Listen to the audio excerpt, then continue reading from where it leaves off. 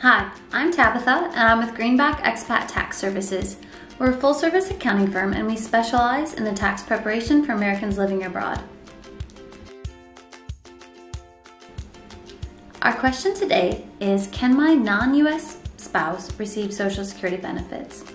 Well, the good news is in that most situations the answer is yes. However, in order for your spouse to receive Social Security benefits, you yourself have to be eligible as well. How do you become eligible? Well, you need to have earned at least 40 quarters within the Social Security system.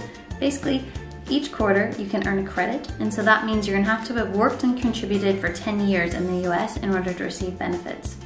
Once you are receiving benefits, your spouse could also be eligible for regular spousal or disability benefits, or if you pass away, they could also be eligible for survivor benefits. Spousal benefits or disability benefits, there's a couple of criteria that goes into that. So typically, you yourself have to be at retirement age and receiving benefits. Your spouse also has to be of retirement age. That's 62 for most people. However, if you have a child under 16 or a disabled child, that age minimum is waived. And then they can start receiving benefit. Typically, that's about 50% of whatever your benefit is your spouse can receive. On the other hand, if you were to pass away, there are survivor benefits. To claim those, you have to have been married for 9 months unless you died in active military duty, in which case that 9-month requirement is waived. If your spouse is eligible for that, if you've been married long enough, then they can start receiving benefits once you're at the age minimum. That's 60 for most people, 50 if your spouse is disabled, or again, if you have a child under 16 or a disabled child, that age minimum is waived. At those minimums, they're going to start receiving about 70% of whatever your benefit was.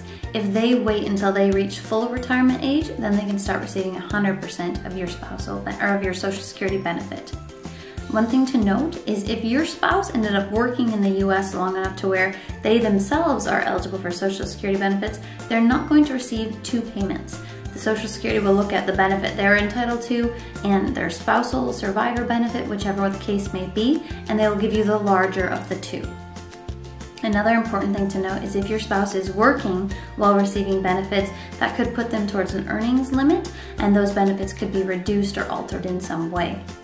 Another important thing to note is while these rules apply to most people, there are different nuances for those who are living in certain countries or of certain nationalities.